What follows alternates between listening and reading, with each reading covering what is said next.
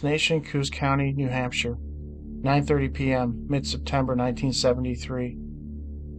Joseph Cottrell, 42, a machinery inspector, was sitting in his kitchen studying for a private pilot examination. His wife Alice and Wayne, his 19-year-old son, were in the living room watching television. Cottrell suddenly felt the urge to go outside and get a breath of fresh air.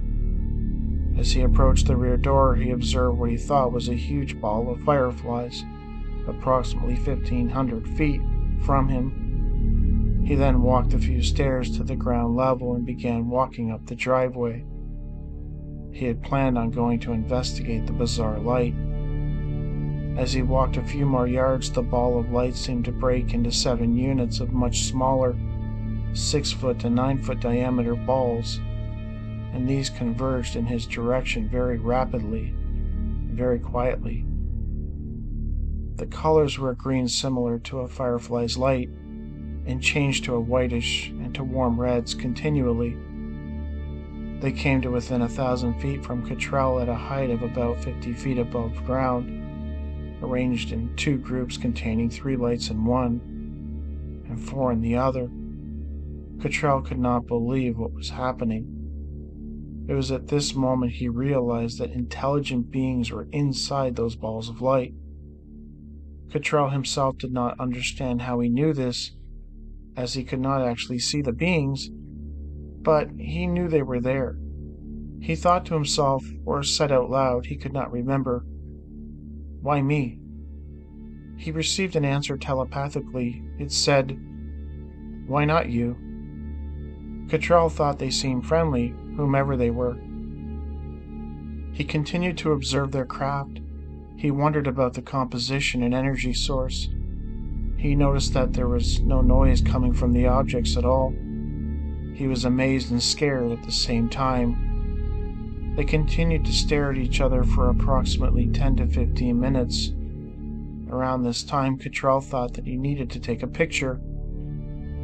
He ran to the front door, which was about 30 feet away, and yelled to his son and wife to come outside and look. He loaded his camera. His son grabbed his .22 while Cottrell grabbed his shotgun, which was propped up in the corner. Cottrell's wife remained watching TV, showing no interest in going outside or even looking out the window. Cottrell found this a little strange in hindsight. Wayne and I bolted out the door, and there they were, waiting, but they had moved the 4 units 150 to 200 feet away and 35 feet above the ground. The 3 units had moved northerly 40 to 50 feet away. As I maintained my awe, Wayne and I got back to back, he watching 3 units and I watching 4. Wayne and I were talking as I was worried for our safety. Suddenly they asked, "Are you going to shoot us?" I was standing with a camera and gun, and strangely, never did use either. I felt ridiculous and said, "No, that is how we humans are." At that moment, a beam of light appeared at Cottrell's feet. In his mind, he heard them ask if they could examine him. Cottrell worried that it might hurt, but it didn't much matter as the examination had already commenced. It started at his feet and toes and moved up his body rapidly. He noticed that the light spent more time examining the areas of old injuries. It then moved on to his brain, and he could feel the beam as it was adjusted to varied intensities, widths, and speeds, and so on. He got the sense that they were making a sort of, quote, Xerox copy of him, copying everything about him down to the cell structure. A spectrograph analysis on the highest order. They seemed to be acting with greed and glee, so to speak. I was not overly apprehensive, but the beam began to increase its energy to the point of becoming very uncomfortable. At this point I said, "Hey, you said it wouldn't hurt." Immediately I felt the beam energy lessen at least 40%, continuing all the while talking. I was thrilled and amazed that it was possible to telepathically communicate. It was during this moment that Cottrell was given images of, quote, glass-like cities, energy systems, and components. Cottrell did not indicate if the world he was shown was theirs or a future version of ours.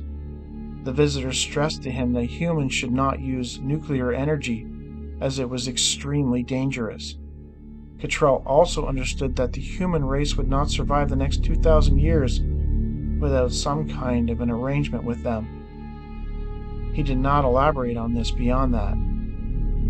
About an hour had passed and the objects had come very close and were getting closer. Cottrell sensed that they wanted them to go with them. He remembered wondering where they would take them. When would they bring them back? Would they even bring them back at all? I started to get apprehensive and downright scared. I then held my hand out as a signal for them to stop, as it seemed they would be right where we were in only a few seconds. The signal worked. They immediately returned to their previous position for a few more minutes and out went their glow. They were gone. MUFON member Lorraine Duchesne looked into Cottrell's story. He also told his story to the New England UFO Study Group just a few months after it happened. In November 1974, reporter Kim Nilsson published Cottrell's story in the Lancaster, New Hampshire Coos County Democrat newspaper. Nils noted that on the night Cottrell believed the incident happened, UFOs were also reported in Gorham, Colebrook, Stafford, Littleton, Miles Pond, Peacham, and Sutton, Vermont. It was a busy night for the visitors, I guess. The New England Study Group, as per their article in their November 1981 newsletter, noted that the detail about seeing glass-like cities and warnings of nuclear energy was not mentioned in Cottrell's previous telling to them, and that new detail seems to have been added or Cottrell intentionally left it out for fear that it sounded too fantastical. The Nilsson article also pointed out that after having his encounter, Cottrell became quite obsessed with UFOs. Cottrell had been a federal civil servant for 18 years before retiring on a disability pension.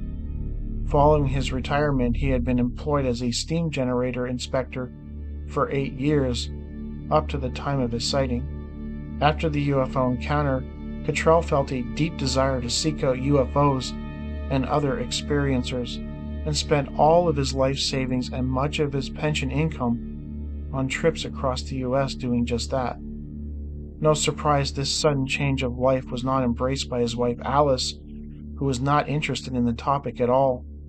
After 23 years of marriage, the couple separated.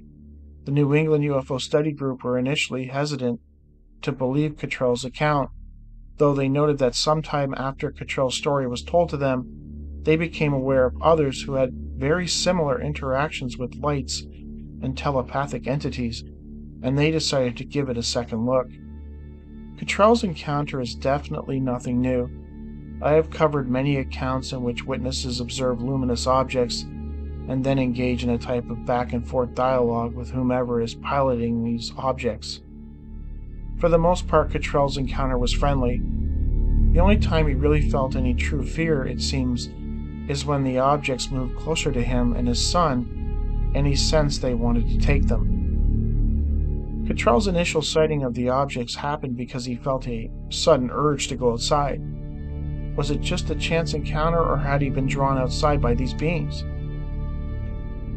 If they had the ability to speak to him telepathically, is it much of a stretch to believe that the communication started prior to Cottrell ever setting eyes on them? I wonder too if Cottrell's thought of retrieving a camera from inside his house was actually his own. As he entered the house, it gave the visitors time to change their positions.